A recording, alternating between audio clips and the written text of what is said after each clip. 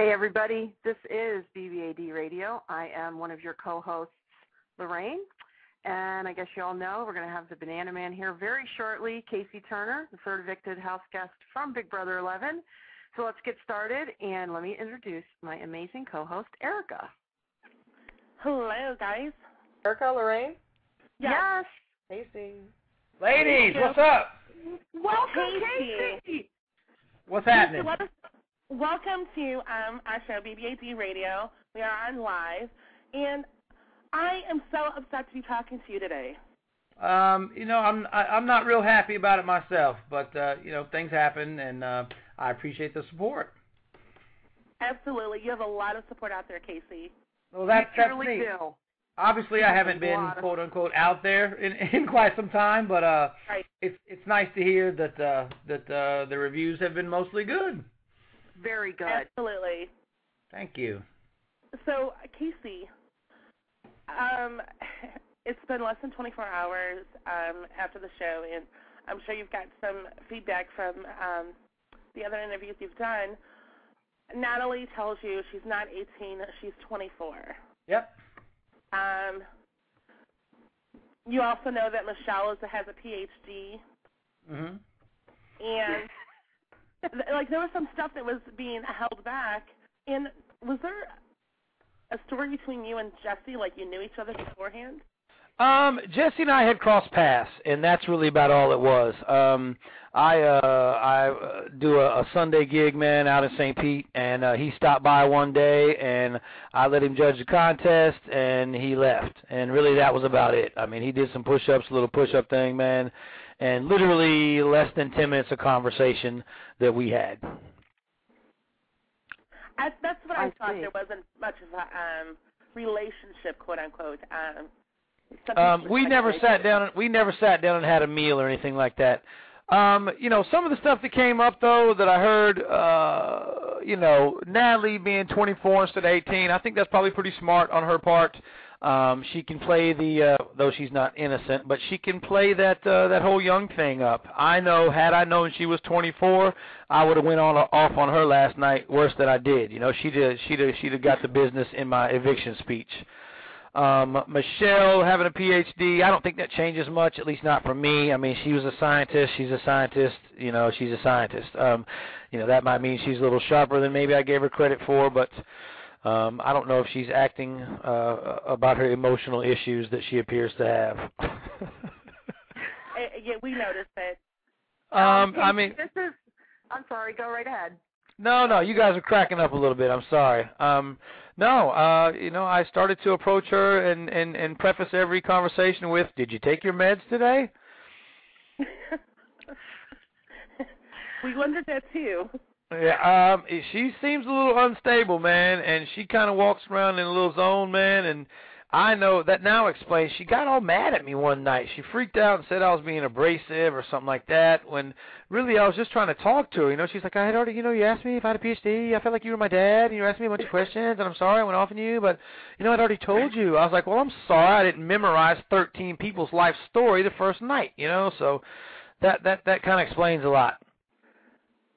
It was a nutshell, Casey.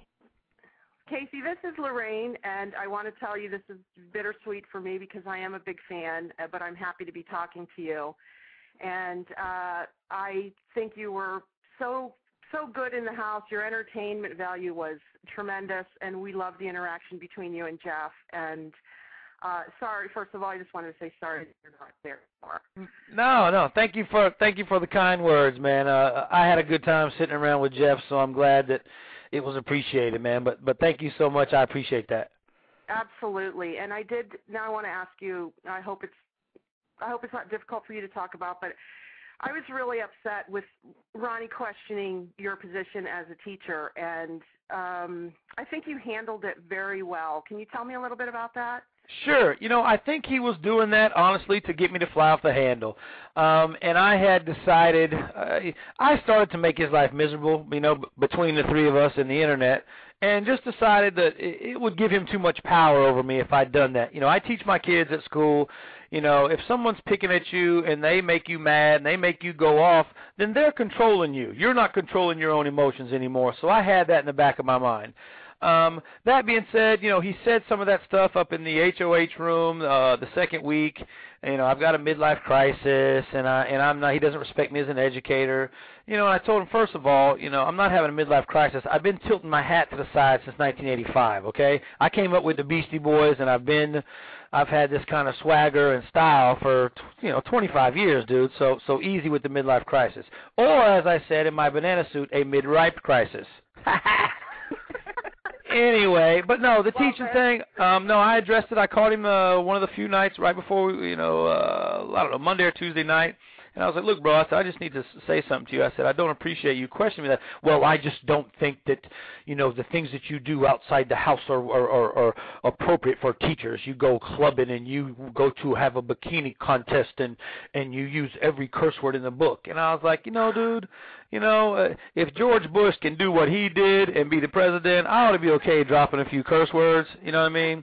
Exactly. If I want to take my wife dancing on a Friday night, bro, I can take her dancing at any nightclub I want. I'm over 21. I don't know if you heard that, but I'm not doing anything that's wrong to society. So I cuss. I don't cuss in the classroom. I mean, I know a lot of people who have professional jobs: accountants, doctors, lawyers, judges, presidents, and teachers who don't exactly act the same during the day as they do act. I don't dress the same on Saturday and Sunday that I dress Monday through Friday. That's just how it is. And if I want to have a glass of wine and smoke a cigarette, by God, it's legal. I can have a glass of wine and smoke a cigarette.